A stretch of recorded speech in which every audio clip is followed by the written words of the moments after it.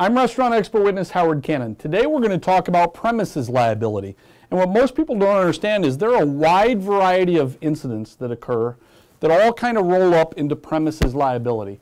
What the customer and the employee should have is a reasonable expectation of a safe, secure, and free from injury environment. Like I said, there's a wide variety of incidents, and the key to these cases are the operator needs to operate to the standard of care considering OSHA, ADA, HACCP, and the industry standard.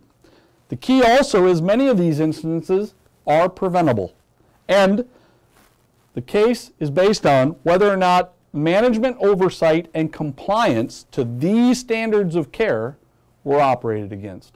I'm restaurant expert witness Howard Cannon. See you next time.